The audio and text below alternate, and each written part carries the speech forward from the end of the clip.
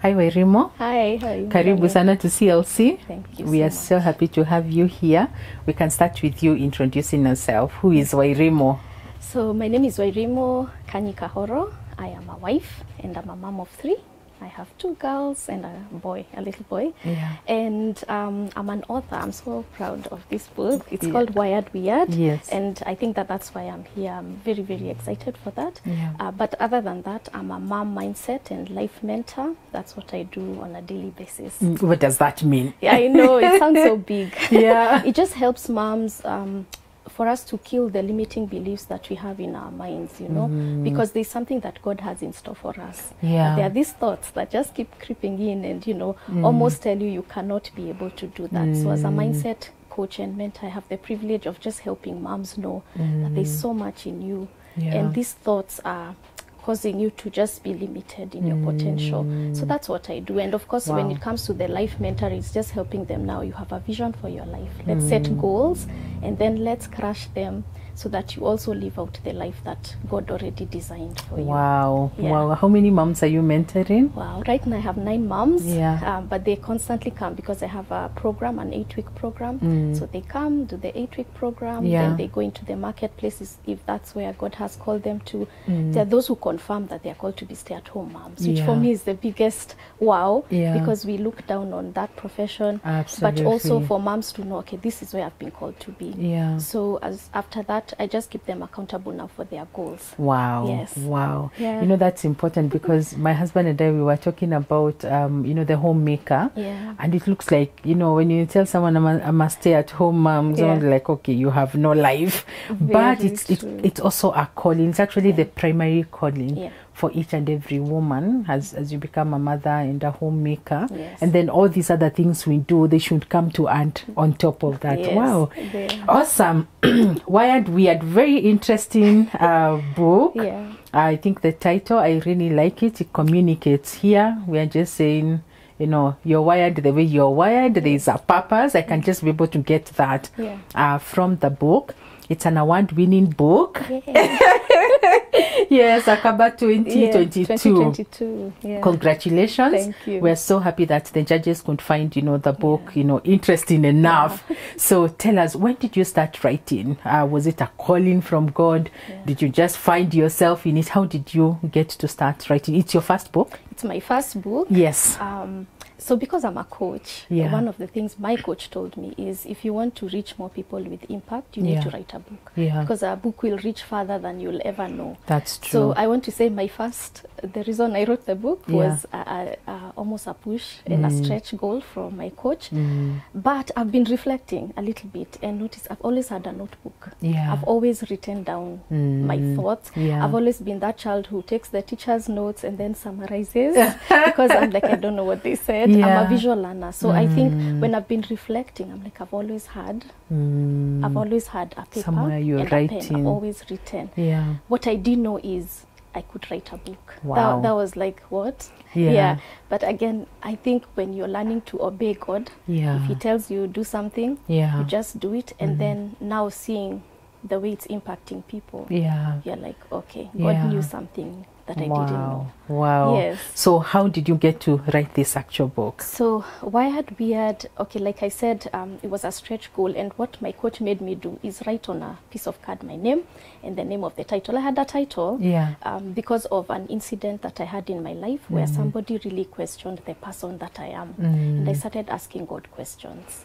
Because I'm like, are my relatives lying to me? Are my friends loving me but backbiting me on the side? So I wasn't quite sure whether I am who I've been thinking I am. And I remember when I left the conversation with that lady who really hurt me, I went and wrote down in a paper because I always have the notebooks. And I said, God, you're the one who wired me in this way. You're the one who created me weird, deal with it. So it's I your didn't problem. even know it was a book title at the time, but that's how the title came. And so after that, then now I started writing down the thoughts where I went and said, okay, I can write the book now. I think I know what I can write about. There's somebody who is struggling, like me, with who they are. And if they get to know who they are and who they are called to be, then they can show up in life unapologetically. Absolutely. And just know everything about you, it's on purpose. Yes. So there's nothing that, you know, God was like, oops, that one has, you know, okay, sawa, let's just, everything is on purpose. Awesome. So how was the journey for you? What was the most challenging thing when you're writing the book? I think the assumption, because I tried it on my own, I didn't seek help. Yes. So I started, so I knew what the title was. So one day I went and sat down in a small restaurant place and I wrote down the chapters, because at least I knew that as a basic is a book has chapters. I came up with the chapters and like summary sentences. So then now you have to fill the pages. And I didn't know that you don't have to go chapter by chapter. So when I got a block, I stopped writing for like a year plus, because I was like, I was just imagining I could write. And it's not happening. Confirmation I cannot write. And so I just got a block until one time I met a friend and she was just saying hi. We were in church.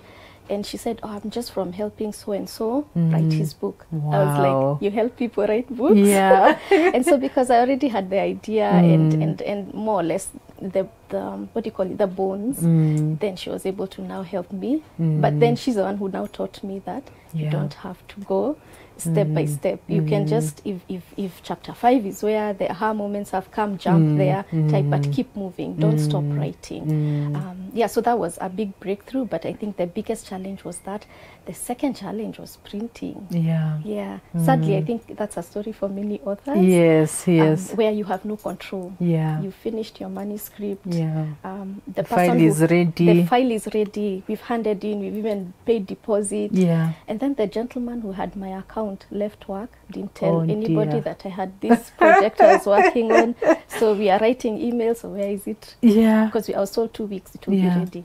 Oh, we waited. I think 3 months is when I finally got my book. Then they spoiled my cover. So we had to redo. I was so discouraged, but you're just thinking, this is so much. I know. But I think what came out of that is I was so patient that the gentleman who was finally given my account was like, I want to know about this God of yours, because how are you patient? I would not be patient if I was in you. So I think what came of that is people are watching. You cannot say you're a Christian. And then in moments where you should display and encourage the most, you act like every other person. In Sharks they will say, let me put Jesus aside. Let me first show you. Let me show you who I am. Because you've put money. And this dream, and you've told everybody I have a book in 2 weeks, and then it came 3 months. But I thank God because I'm better for it. Wow. What was your highlight moment? The place where you're just like, ooh, this journey is awesome. Okay. So I was labeled averager. Averages, no one cares for averages. People care for the ones at the top and the ones at the bottom. The bottom, they need to be helped. No one expects anything from us. When I got the book, I was like, for real, God, like you did this. An average, somebody who was told you'll not amount to any. Oh gosh, I was just like, this is you, God. So when I held the book, amazing. Amazing. It's like a baby when you finally see this little thing that has been in you all along, and they have a face, they have a little of you. They have my babies had my hair. I was like, this is mine. And so I was so excited to hold the book, and then not discounting when I got the message that I won an award. Like God is just like, who is God? On top of everything. Adding on top, especially where you have doubt. The same way I helped my ladies with their self-doubt, I also had doubts, because this was a zone I had never traveled, something I'd never thought about. So it's joyous to not only have the book done, but also be acknowledged by others who have written books and know what it is that they are doing. Wow, amazing. So what's the message that you want to pass when someone reads cover to cover from beginning to the end? What will someone get from your book? All right. So first I wanted to write it in a conversational tone. I didn't want, when you think author, you just think like set book. Where like when you read the page, you're like, what was she talking about? So I wanted the person reading first to feel I'm there with them, like we are, like the way we are talking, like we're just having a normal conversation. So I wrote it in a conversational tone, giving my personal story. But my desire is, as you're reading my story, you think about your story. Wow. Because my subtitle is The Journey to, discovering God's cues, clues, and calling in my story. So my desire is that you start seeing God has been orchestrating everything in my life. Like nothing has happened by mistake. A teacher telling me you'll not amount to something was the thing I needed to be who I am today. And that while it hurt me that time, or I believed it so much, I did the rest of my life believing that it is God who was orchestrating. Wow. So my desire is that everybody who picks up this book thinks about their story, and they're like, so that failure or that challenge, it was God orchestrated so that I'm who I am today. And when I was thinking, I was like, when I entered a HR class for the first time, I was like, this is what I want to do with the rest of my life. And that was a breadcrumb that God had left. And when I got my first HR job, I didn't like admin work. I didn't like filing. I didn't like that. But talking to people and just encouraging them. You were okay with that? I was okay. But what God was leading me to is coaching moms. I didn't know that. But when you sit down and think about your story, you're like, so everything was to work out for good. Wow. For me. Wow. Yeah. Amazing. I think I told you last week there's a book, The Grand Weaver by Ravi Zacharias, and just saying everything is just so, interconnected. Like it's like God has those oops moments, like oops, that one I didn't know. Everything is so intentional. And so I like what you're saying, even with the failures, with the successes, with people who said something, everything. Actually, the Bible says everything works out for good. So God just takes everything and brings you to this point where you are an author, an award-winning author. And I still cannot believe, Muthoni. I cannot believe that actually happened. But also discovered new things as I was writing the book. My husband has contributed a little bit. Because I was never to get married. I was never to have to. I was not me. Me and God, I had told him where I was going. And then he decides to change my direction. Plans. In fact, in the book, I say God threw me under the bus because we had an arrangement. I was to serve him forever and die. So hearing, because I'd given God, I want X to happen. I had 3 things I needed God to do to confirm it is him who is sending me in that direction. And to read my husband's side, that that's why you asked that, which I had. So also knowing what God was doing on his side. So you were calling it connecting the dots. Connecting the dots, because I had never asked him, how did you know to ask me 1, 2, and 3? So that was so interesting also to just see that is not just my story. Our stories are so interconnected. Absolutely. I would not be here if I didn't have a friend who submitted a book. If she didn't step up, I would not probably have thought, to submit my book for consideration. So all our stories are also intertwined. It's the big picture. I tell my children that we are the entire earth, actually universe. It's like the chessboard, and God can see all the pieces. As we can't see all the pieces, we only see our part. And we can see this step and that step, but God is seeing everything. And he knows I'm waiting for this your friend to submit in which year? 2021. To submit in 2021 so that she can she so that she can build faith for Wairimu to submit in 2022. I mean everything just working together for our good. And God has a bigger plan that sometimes I like something you said. It's just in obedience. If we obey the one he has told us, it will impact us, but it will also impact the lives of other people. Awesome. So you're here, you've defied all the odds. The only thing we can do as Christians is to go back and tell people, see now where I am. We can't do that. We just tell God, thank you so much that we've gotten here. We celebrate you, we celebrate the book, and we pray that it will continue to impact as many lives as possible. Now, speak to a person who is starting to write or feel God is calling them to write. Speak to that camera. Tell that person what is your want of advice or wisdom that you can share with them. So my encouragement to you is we are not born authors, but we are called to be authors. There's a message that before the beginning of time God gave to you, and it's not yours. It's for somebody who God needs to bless. And so if you feel that God has called you to write, just take the keyboard and write. Or if you're like me, you need the pen and paper, just write it down. Be in obedience with God. It will all make sense because he's orchestrated all the moments of our lives. And one day somebody will come and say, thank you for writing that book. And that's when, for me, I keep hearing, well done, good and faithful servant. So be in that space of obedience, of faithfulness.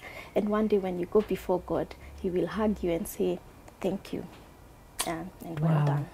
Yeah. Awesome, awesome. We all want to hear those words. You know, in that same scripture, there are those who are told to go and do not know. You're just thinking, say what? Yes, those are the ones who didn't write their book. So like I told you to write, you had 50 books and you did not even write one. Awesome. Thank you so much for being here. We are so blessed to have you, of course, here today, but also in the program. You guys are such an inspiration, and that we can preach the gospel of Jesus Christ using the gift that he has given you guys. All right. Thank you so much. Thank you so much. And also for the work that you're doing in CLC. I just thought writing the book, that's it. I've obeyed. The book is done. So there's more work. I love the excellence that CLC has, where you're pushed to know that your book is not just something you go around, you know, throwing titles and saying I'm an author.